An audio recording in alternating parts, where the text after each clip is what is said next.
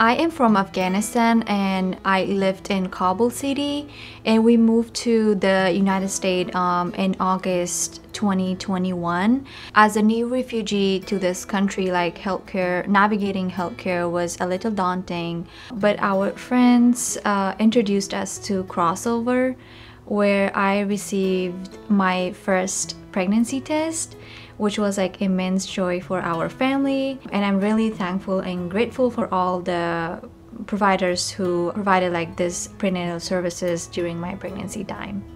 I think one of the biggest challenges that refugees face when they come to the United States is navigating our healthcare system. Oftentimes it's very different from the healthcare system they've experienced in their home country. We do spend a lot of time just kind of meeting the individual where they are before we even begin to talk about anything traumatic that may or may not have happened. You have to kind of learn about their environment that they grew up in, the religion, the language, the food, different customs, just to really be able to put the individual's problems in their specific cultural context. A family of 5 from Afghanistan. They had twin 9-year-olds, and the boy, it was a boy and a girl, and the boy had muscular dystrophy. The mom was a professor at the university in Kabul and had taken him to Pakistan or India for treatment, but had not been able to do that. She said that she was a prisoner in her home ever since the Taliban took over, and her son hadn't gotten treatment. He was not on any medication. When we got her in for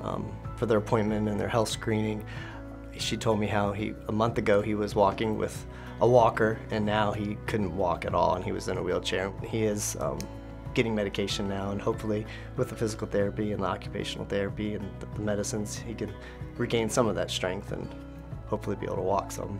Felt like we really made an impact and were able to help a family out. In thinking back on different refugees I've encountered in the last year or so, there's one particular that stands out who is a pediatric patient. They found that his lead levels were extremely elevated. They were about 38, I believe. The acceptable range is less than 3. When I assessed him initially, he actually did have some developmental delays and just wasn't where a normal 2-year-old should be. After seeing him pretty regularly, I think about 6 months after we initially saw him, he actually was, catching up developmentally. Had he not gotten care and gotten, a quick referral from the health department, then the consequences probably would have persisted.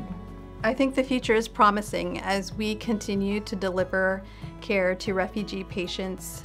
We are all continuing to grow and learn how to do that better, but always with the understanding that each patient is unique and comes to us with a unique story.